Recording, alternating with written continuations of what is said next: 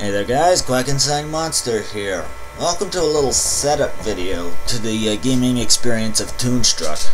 Not to mention I'm going to go over a few things on how I'm going to play it and so on and so forth. As you see, I'm using this program here. Here's your version. Very important, I clicked on edit game. Very important that should you use the same way I play this. Basically, click Windows for the platform, or you cannot beat the game at all. I'll get to the point. I'll explain when or why when we get to that part of the game. The main reason is not until late. But basically, for volume, the music is irritating and nauseating. But I got the sound effects volume and speech volume up.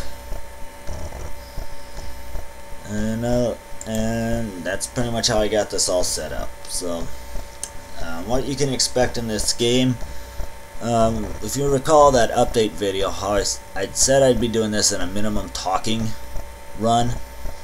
Basically, I'm only going to talk to somebody if I absolutely need to talk to them. If not, I'm just going to do what I need to do to get through the game as quickly and easily as possible.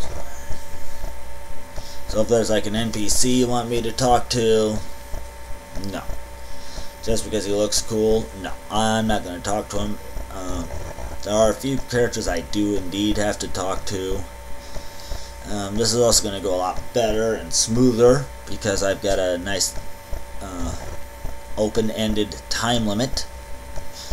So that's going to be good. I get a lot more done.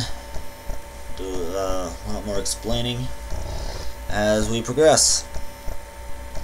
There's going to be a couple instances where, well, basically I'm going to go over if there's some optional things you can do. I'll probably show those off. But so basically I'm going to call this a video right here. Pretty much got everything I wanted to explain now before we actually begin.